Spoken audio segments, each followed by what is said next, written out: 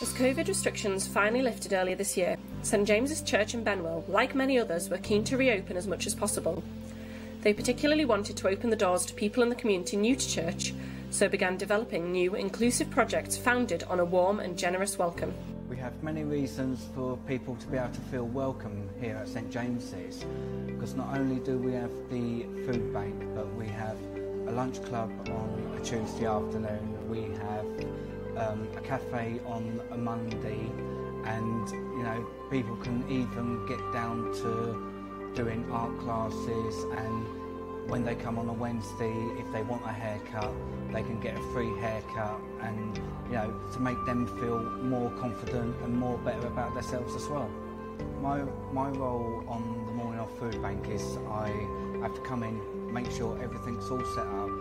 They get offered tea, coffee, juice if there's children as well, biscuits, if there's cakes they get offered cakes, and we just make sure that everything's runs smoothly for them. Whilst volunteering at the food bank, artist Petra Androva was approached by Vicar Chris Minchin with the idea of setting up a creative project as a new way of welcoming those who are lonely and self-isolated into church.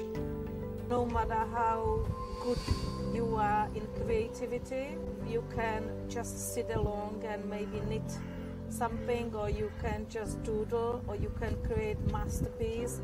All it's good.